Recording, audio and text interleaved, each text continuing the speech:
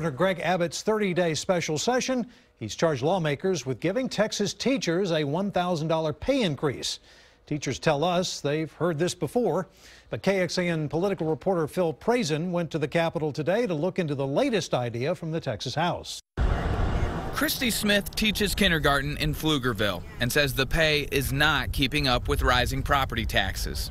But with 27 years experience, this isn't the first time she's heard politicians tell her they'd give her a raise. You know, put your money where your mouth is and fix that funding and fund us a real raise instead of saying, yay, teachers are going to give you a raise, but, you know, figure out how where you're going to get this money from. I've covered a lot of committee hearings at the Capitol, and this is the first one I can remember that had more state money attached to a specific pay raise plan. So this is not another unfunded mandate put on the back of our teachers. We need to get past that time where our teachers have to go buy Crayolas and paper for their classrooms. Representative Clardy's plan would phase in a merit pay system over the next 15 years, where it would grow to $1 billion additional dollars in state formulas. Members on the committee were skeptical future lawmakers would continue the program. Depending on future legislators to honor what the last guy said isn't always the case. So we're seeing some cracks in the system, admittedly, and we're trying hard to address that. But I'm confident those who will come after us will be just as committed to having quality teachers and quality classrooms. Committee members left the idea pending so they could iron out additional details before it moves to the full House.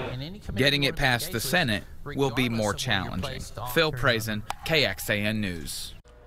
Taking a closer look at the House plan, the Texas Education Agency would negotiate rules with stakeholders to set permanent benchmarks for teachers. An accomplished teacher who is nationally board certified, a distinguished teacher who will apply to be in the top 20% of their fields. They would have to be paid $68,000 per year within 3 years. A master teacher who will apply to be in the top 5% of their fields, they would make $85,000 a year within 5 years. They'd also make more for working on a rural or high poverty campus. As Phil mentioned, the Texas Senate has passed their own version of a teacher plan. Their plan does not include new state money, and it does not include a permanent pay raise, but instead a one-year bonus. It calls for delaying payments to the organizations that run the Medicaid program by nearly $200 million so they can spend that money on teachers. Texas is not the only state seeing a tough budget for education. A deepening budget crisis has forced some schools in Oklahoma to cut down on their school week from 5 down to 4 days.